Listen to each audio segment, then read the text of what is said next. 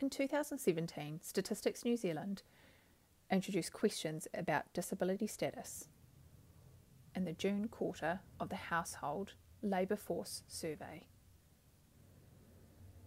For the second year running, these questions have allowed us to present a picture of the labour market outcomes for New Zealanders, broken down by disability status. In June 2018, the employment rate for disabled people was about 22%, while it was 70% for non-disabled people. This means the employment gap between disabled and non-disabled people was 48 percentage points. For women, the disability employment gap was 44 percentage points, whilst for men, it was 52 percentage points.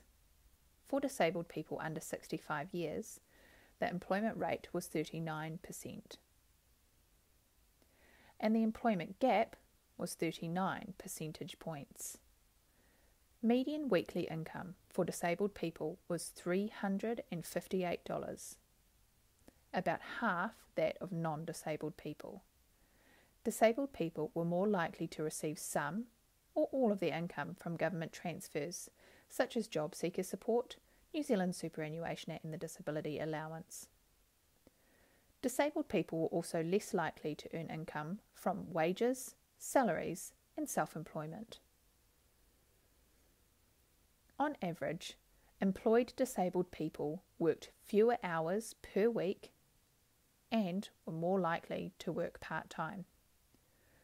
Disabled people were also over twice as likely to be unemployed or underutilised compared to non-disabled people.